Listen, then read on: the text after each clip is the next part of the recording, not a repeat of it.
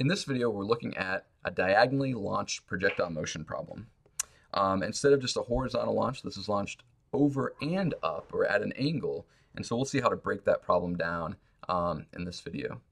So let's take a look at this problem. We've got some information about a student who's launching a projectile from the top of a building, and it's going to land somewhere here to the right. Now there's lots of questions we can ask and then answer about this, and we're going to answer all of these in this video. One, how long did it take the ball to rise before it came back down? What was the ball's maximum height it got to? How long did it remain in the air? How far from the base of the building did the ball land? And then two more advanced problems. How fast was the ball moving when it struck the ground? And then what angle was it moving at when it finally hit the ground? It's changing angles as it goes. What was that final angle? So we'll be able to answer all of that in this problem. So let's get started. I'm going to take those questions off just so we have a little bit more room to work here. And we'll just solve for all the things we can, and then we'll go back and answer those questions with the information we have. Now, anytime we do a projectile motion problem, I always start by splitting up the problem into vertical component and horizontal component, even before I read all of the problem. I'm going to list out the variables I'm going to need: acceleration, initial velocity, and initial position for both the vertical and the horizontal. So let's read this problem. A student fires a cannonball diagonally with a speed of 29 meters per second. Now I'm going to color code this: blue for vertical, red for horizontal. But if you notice, I underlined speed of 29 meters per second in black. It's not vertical or horizontal. And so I'm going to label that on here, and I'm going to make that arrow black so that we know that's neither horizontal nor vertical. That's the speed that it's moving diagonally at that angle, 29 meters per second. That's our velocity. From a height of 68 meters, I underlined that in blue. That's going to be a vertical distance, and I'm going to label that down on my diagram. That's the distance from the bottom or the ground up to the launch height of the cannon, kind of to the top of the cannon right there. I'm going to draw a free body diagram for this to help us identify our accelerations here. The projectile, once it's left the cannon, we're not interested in the actual shot of the cannon, of shooting this out. We're interested in once it's in the air, what's going on when it's a projectile. And so we've got gravity downward. It says to neglect drag. Now there's some cases where we could not neglect the drag. For example, an airplane taking off, because the airplane is going to use the lift force from the drag in order to lift it up off the ground. Or another example would be a paper airplane, where it's kind of tossed by the forces of air resistance and lift. And so in this case, a cannonball, though, that drag is going to have a pretty small effect, and so we're going to neglect that or not include that. So our only force acting on this projectile is gravity downward. So that means a couple things. If gravity is your only vertical force and you're here on Earth, your acceleration is going to be negative 9.8 meters per second every second. In other words, as it's rising, it's slowing down by 9.8 meters per second every second. And as it's falling, it's going to speed up by 9.8 meters per second every second that it falls. The next thing is horizontally. Look, there's no horizontal forces. We could also say the forces horizontally are balanced. And if that's the case, where forces are balanced, our velocity is constant. And if our velocity is constant, by definition, our acceleration is zero. In other words, our velocity is not changing horizontally. That's going to always be the case in these projectile motion problems where we're neglecting air resistance. All right, next thing, let's identify that initial height. So I'm going to define the ground as y equals 0. And if I follow that up, that means that this height right here is 68 meters. So I'm going to label that as my initial height. And then horizontally, we'll start with 0 here at the base of the building, and then we'll go over to the right and label that x equals 0 here. And we don't know what this distance is, that final x position. We're going to solve for that in this problem. And so our initial position is just 0 meters. All right. Now the next thing we need to identify is what are our horizontal and vertical initial velocities. That's a little bit trickier. The answer is not 29 for either of those, though. We will use 29 to determine what those are. So what I'm going to do is I'm going to draw this vector, but I'm going to resolve it into a horizontal component and then a vertical component. So I'm going to have a dotted line arrow to the right, and I did that in red because that's a horizontal component of that velocity. In other words, this is moving up into the right, 29 meters per second, This represents, though, how fast is it moving to the side? It's not moving 29 meters per second to the side. Imagine there's a sun overhead casting a shadow down and you're seeing that shadow move along the ground. It's not moving 29 meters per second. It's going to be moving a little bit slower than that. We're going to calculate what that speed is. We're going to call that velocity initial in the horizontal or x direction. Initial velocity in the horizontal direction. And we're going to label another arrow going up, and that's going to be initial velocity in the vertical direction, VIY. Now notice I drew these in such a way that it makes a right triangle. I extended this one out to where it's directly below the tip of that resultant vector, the 29 meters per second, and then I do this one up. So we've got a right angle here, and we've got our 67-degree angle right there. Now, because this is a right triangle, we can use trig to solve for what are these horizontal and vertical velocities that we need in order to solve our problem. So we're going to use trig. I'm going to write out SOHCAHTOA, and we're going to use sine, and we're going to use cosine to find both of those. Let's go and do the vertical first. We're going to use sine for that, and it may be helpful to go ahead and identify what these sides are. Our angle is right here that we're working with, and so opposite of that angle is this right here, so I'm going to label that opposite. We've got this side right here, which is next to the angle. This one's also next to the angle, but that's going to be our hypotenuse. It's across from our right angle right here, so that's our hypotenuse. And then this is going to be our adjacent, because it's right next to that 67 degrees. So I'm going to write adjacent right there, and then I can label this our hypotenuse. Okay, great. So let's use sine to solve for VIY. I'm going to write out sine of, and then put our angle, 67 degrees, equals opposite over hypotenuse. Opposite, VIY, over hypotenuse, 29 meters per second. And then I'm just going to solve for VIY here. I'm going to multiply by 29 meters per second on both sides, and I get VIY equals 29 meters per second times sine of 67 degrees. Make sure your calculator is in degrees, and let's substitute those things in, and we should get 26.7 meters per second. That's going to be our initial vertical velocity. In other words, when it's first released from the cannon, that's how quickly it's rising upward.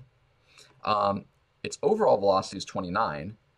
This number is a little bit less than that, which is a good sign that, that we have a correct value there. If we got a number that was greater than 29, that couldn't be the case because that hypotenuse has to be the greatest value. So it's rising 26.7 meters per second. We're going to do the same thing, but we're going to use cosine to solve for our adjacent side, which is our initial velocity horizontally. In other words, how fast is it moving to the side when it's launched. So I'm going to do this one a little bit quicker. Cosine of 67 degrees equals adjacent over hypotenuse, VIX over 29. All right, I want to multiply by 29 meters per second on both sides, and I'll get VIX equals 29 meters per second times cosine of 67. Plug those in, and we get VIX is 11.3 meters per second. That's how fast it's moving to the side when it's launched. Now that number is smaller than the number we got for the vertical, but if we look at these vectors here, the horizontal component vector is shorter than the vertical component vector.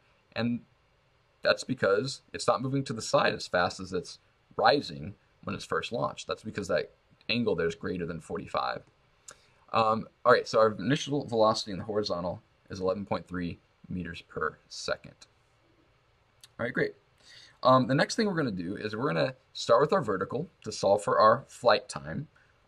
Sometimes you could have a problem where you use the horizontal to find the flight time. That would be if you knew this distance right here already, but we don't. We're going to use the vertical. That's what we usually do to find the flight time. And I'm going to substitute in for all the constants here. Y, or our height, is not a constant. That's going to change over time. It rises and then falls. That's changing. Our initial height, though, is going to be the same.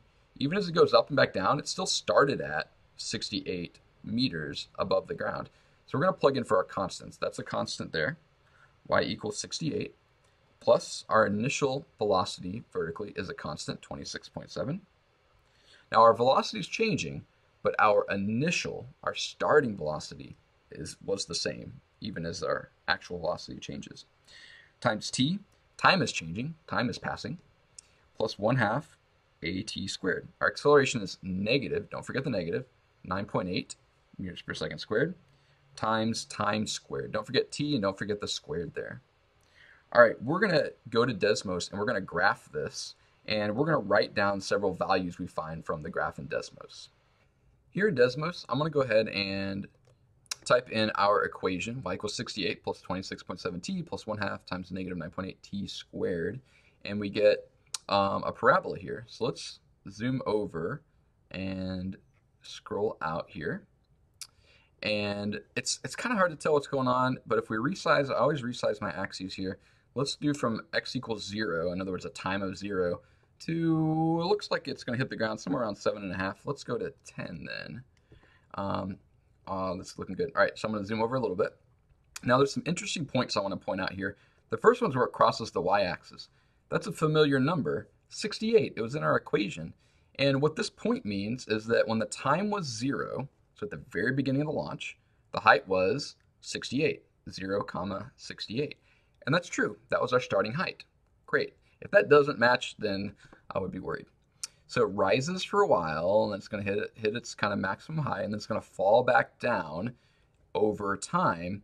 And let's look at this point here, 7.34, 0. In other words, when 7.34 seconds have passed, the height is 0. Now, when the height is 0, that's when it hits the ground. So this right here is our flight time. Let's write that down. 7.34 seconds is the amount of time it takes for it to rise and then come back down and hit the ground. Now, the nice thing about the graph is we can really easily find the maximum height and the time it took to get to that maximum height. We just look at the vertex of our parabola. I'm going to click that point, and that's time, height, meaning that after 2.724 seconds have passed, it reached a maximum height of 104.37 meters. It's not going to get any higher than that. It's about to start falling. So we know our maximum height, and we know how long it was rising for. Now we'll take that information that we just solved for and substitute that time into our horizontal position equation. So I'm going to rewrite out that horizontal position equation.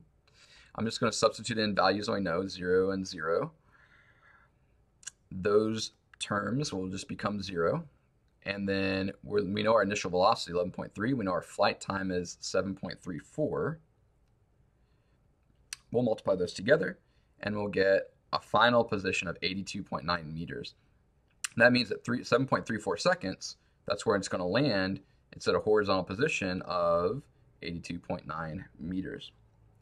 Let's go back to our questions real quick and answer the ones that we can. So how long did the ball rise for? Well, it was rising for 2.72 seconds. What was the ball's maximum height? Well, it got to that maximum height of 104.4 meters. How long did the ball remain in the air? In other words, that's our flight time. Our flight time was 7.34 seconds. How far from the base of the building did the ball land? Well, that was this 82.9 meters. That's how far it traveled horizontally. And then we've got two more questions. How fast was it moving when it struck the ground, and what angle did the ball land at? These I would consider a little bit more advanced problems. We're going to go ahead and do those in this video. But a lot of times for my students, I kind of stop at that. I would consider this kind of some harder problems that we can answer here. So let's take a look at it though. We'll use some trig for this as well here. The first thing we want to know is how fast was the ball moving as it struck the ground?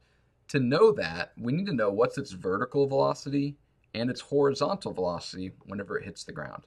So let's start with vertical. I'm going to do this in blue. Our final velocity equals our initial velocity plus AT. You could start with A equals delta V over delta T, and you could solve for this equation using that. I'm not going to do that right now, but that's kind of where this comes from. Our final velocity equals initial plus acceleration times time. Let's find what that final velocity would be. Our initial velocity vertically was 26.7. Our acceleration is negative 9.8. Our flight time was 7.34. So our final velocity in the vertical direction was negative 45.2 meters per second. The negative makes sense because it was rising, but at the end it's going to be falling or moving downward. So we get a negative value there. Horizontally, this one's easy. Our acceleration is 0 horizontally. And so that final velocity, it's still moving horizontally. 11.3 meters per second.